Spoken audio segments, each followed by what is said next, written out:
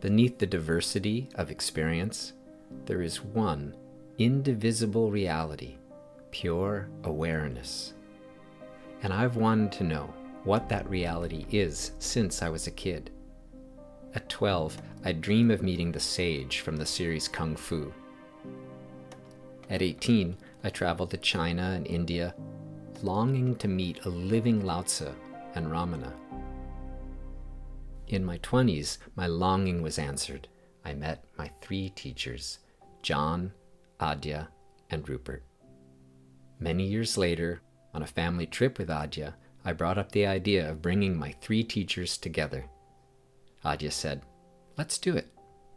Together, we'll explore the nature of reality, enlightenment, sacred activism, and love." We all know we live in very challenging times.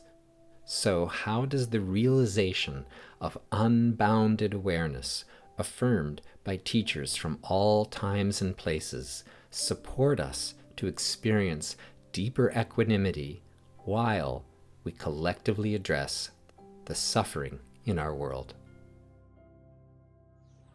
Sign up below to attend the roundtable. Can't make it live? Just sign up and we'll send you the recording.